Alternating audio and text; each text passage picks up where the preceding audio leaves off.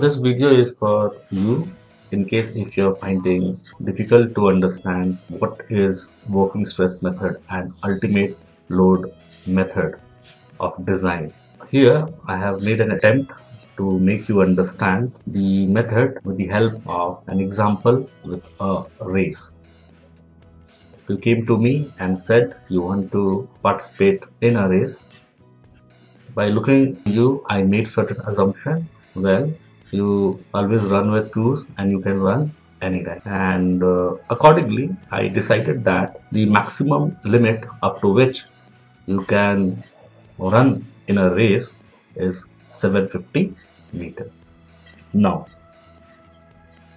your ultimate strength with respect to race is 750 meter. The same thing. You have a concrete. In working stress method, you make an assumption that the material is linear elastic. So that is an assumption. And you get the ultimate strength of the concrete also. If I say M25 grade concrete, the ultimate strength is 25 Newton per mm square. The same thing here. I am having some assumption that you are going to run with shoes and you can run anytime. Okay. And with some experiment, some trials, I got to know that you can run maximum up to 750 meter. So the ultimate strength here is 750 meter for you. Now what I did, I adopted a factor of safety of 3. That is, I will say that you can only participate in a race which involve a track length of 250 meter. So whatever was your maximum capacity, 750 meter, so I had divided that by 3 and I say you will always participate in a race of 250 meter, so that I want to make sure it is easy for you to compete in a race. So I have adopted factor of safety of 3 and it is obvious you will be able to compete in the race very easily. So your working strength is 250 meter. So same thing, like if again I consider M25 grade concrete, the ultimate strength, that it was 25 Newton per millimeter square, but in case of working stress method we adopt factor of safety. So for concrete in general we adopt a factor of safety of 3. So the working strength or working stress or permissible stress, it will be close to 8 Newton per mm square. So comparing with the race, here also as you can see, the working strength for you to run in a race is maximum 250 meter. Now let us say you want to participate in a race. Now you can have different track length. So this track length you consider to the load. It can be 100 meter, 200 meter, 250, 300, 400 meter and so on. Now you can successfully compete for 100 meter, 200 meter and 250 meter race because your working strength is how much? 250 meter. Suppose if the track length is 400 meter, what people will suggest, since your working strength is 250 meter, you will not be able to compete. Okay, that is beyond 250 meter, you will fail to compete because the strength of yours has been defined as 250 meter, and which is working strength. Now, what is the shortcoming which you can find here? So first shortcoming is the assumption can be wrong. Let us say that trial from your friend, some of your friend made some trial and they revealed me that no, you run barefoot, that too during morning. But I made an assumption that you run with shoes and you can run anytime. So here you see there is some kind of mismatch in assumption. So this is also valid when we are making concrete, when we say it is a linear elastic material, which is not exactly true. The same thing is possible. So our assumption is wrong here. Next, your strength is being underestimated. Now, as you can see, when I had made some trials, I came to know that you can run 750 meter. But here what I have given you the strength 250 meter. So you are not allowed to run beyond 250 meter in a race. Okay.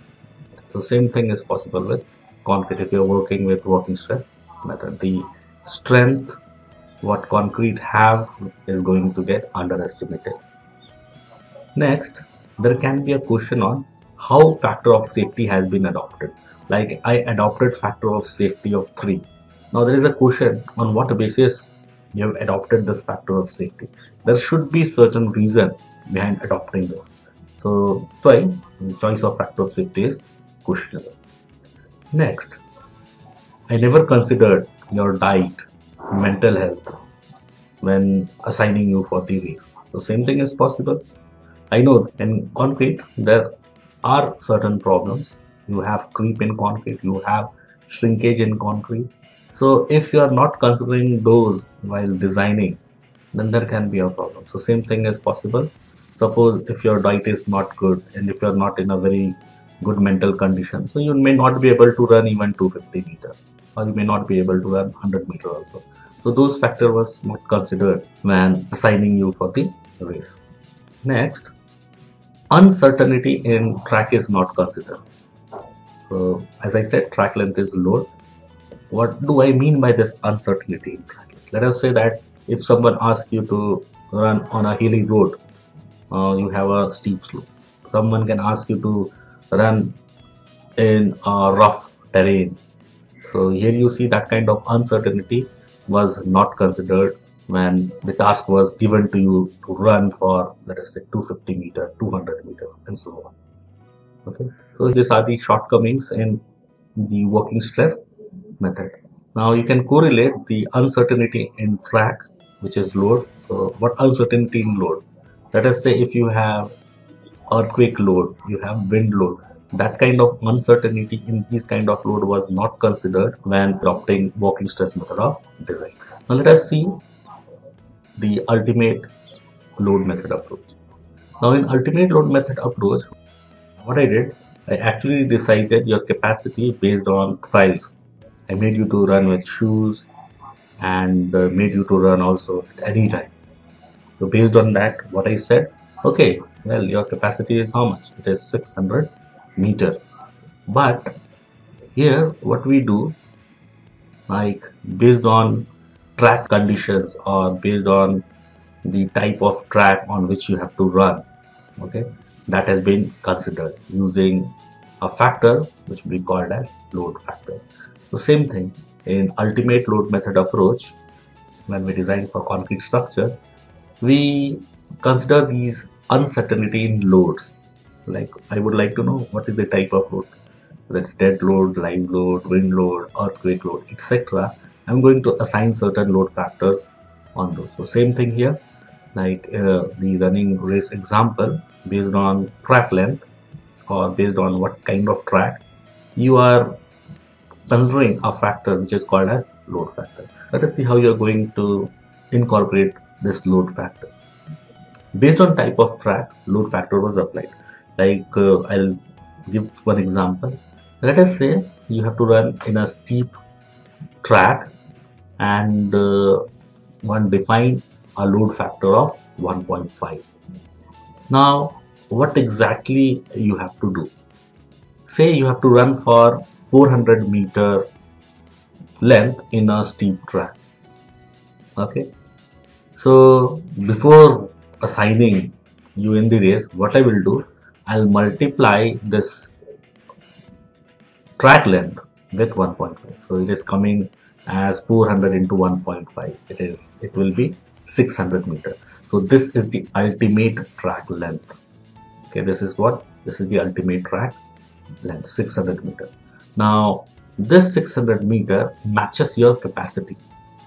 Okay, that is the maximum capacity. So 600 meter is the maximum capacity, and you can easily run to this ultimate track length, which is 600 meter. So please understand, you were supposed to run for 400 meter, but considering the track criteria, it is steep, I multiplied that with 1.5. Now the revised track length is 600 meter. Now I'm comparing the 600, that is ultimate track length, with your capacity. Now it is matching, so you can easily compete in this way. But now if I revise the track length on same track to 500 meter, then what will be the ultimate track length? It will be 500 into 1.5, which will be 750 meter. Now this is greater than your maximum capacity, so you will not be permitted to race. Here the uncertainty of the load has been considered by giving a load factor, and whatever load you are getting, you are comparing with the capacity. So that's why in ultimate load method approach, it is being said that the ultimate load has to be less than the maximum strength or ultimate strength of the material. Okay. What can be the shortcoming? Again, your diet, mental health is not being considered when I'm going to assign you for this race. Okay, so this is one of the problem. Second problem, what you can see, I made certain trials, okay, and based on that, I gave you the capacity.